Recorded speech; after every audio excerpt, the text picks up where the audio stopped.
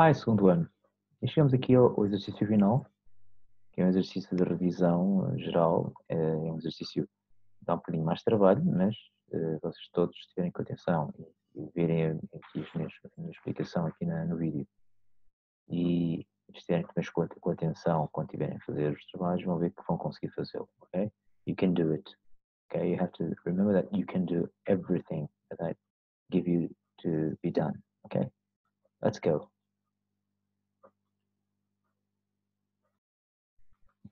Então cá estamos. Eu review 5, 6, 7 and 8. Okay? Na primeira temos aqui então a sopa de letras, a famosa sopa de letras, e tem dois grupos: food words and family words. Okay?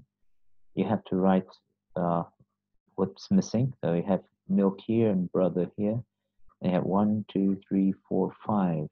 Okay? 5 each. Faltam mais 5 para cada. Portanto, têm que descobrir aqui então quais as palavras que vocês conseguem encontrar para escrever aqui. Não se preocupem, vocês não têm que fazer isto tudo só na sexta-feira, não é? Hoje.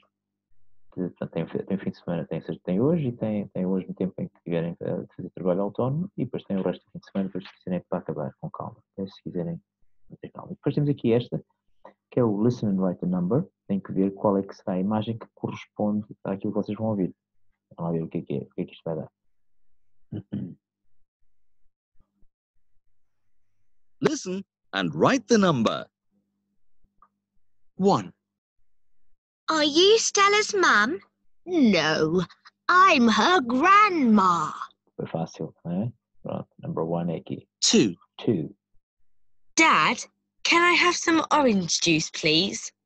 Yes. Here you are. Eu não digo nada. It's too easy. It's 3. too easy. What's Stella's mum doing? She's sleeping. Oh, yeah, that's what I like doing. Sleeping. 4. Which animals can you see? I can see 2 ducks and a chicken. 5.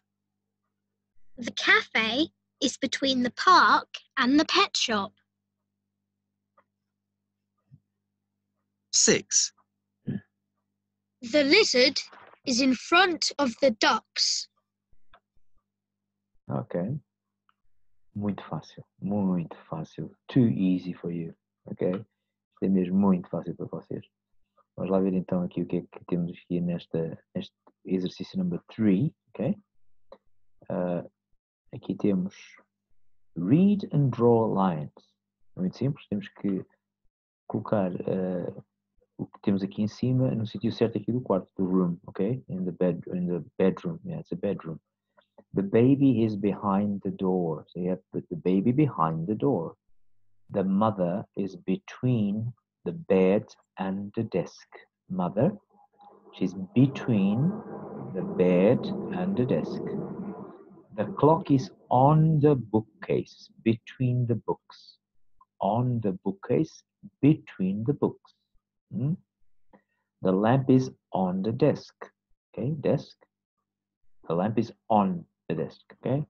The polar bear is on the desk in front of the lamp.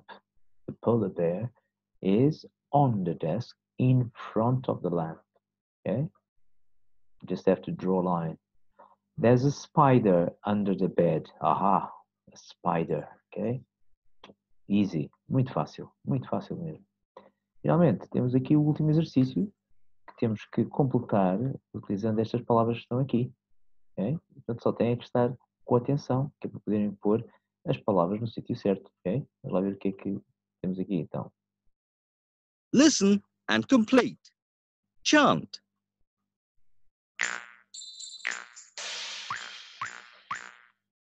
Who is that? That's my brother Paul. What's he doing? He's catching a ball. Whose ball is it?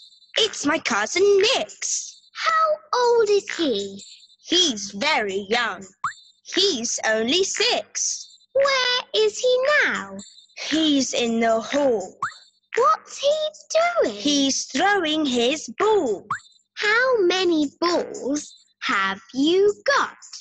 I don't know. We've got a lot. Which one's your favourite, red or blue? I don't know. And who are you? Ok? Esta rima engraçada, vocês só têm que preencher as palavras que estão aqui, ok? How many, quantos? How old, qual é a tua idade? What, o quê? What, o quê? Portanto, uso isso 2 vezes. Where é onde. Which é qual. Who já foi utilizado também. Há um outro who, ok? E whose é de quem.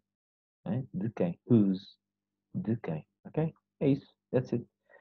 Have a good work and have a very nice weekend, okay? I'll have some surprises on Monday for you. Bye-bye. Cheers.